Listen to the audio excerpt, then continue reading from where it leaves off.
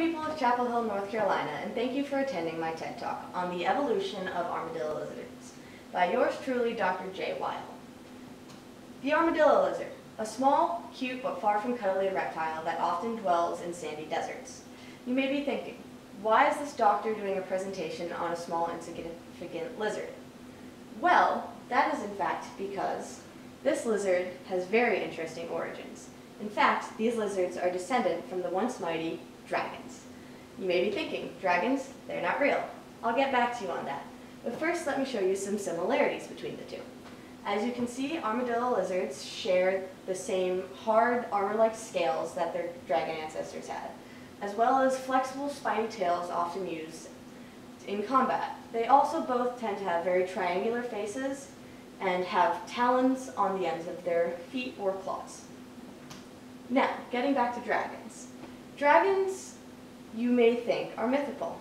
However, there are records of them throughout the history all over the globe. The image on the left depicts what was most likely European depictions of dragons. Large beasts with wings and scaly armor that breathe fire and tend to be harbingers of death, burning down villages, pillaging for gold, etc. On the right, we have what is a common depiction of Asian dragons. These dragons were seen more as creatures of great power, bringing luck and wealth to those who had the blessing to meet them. This image here is a dragon anatomy chart recovered from Nordic ruins of the Viking times. As you can see here, it is a clearly labeled anatomy chart with the spiny tail, scales, triangular face, claws, and large leathery wings of most European dragon depictions.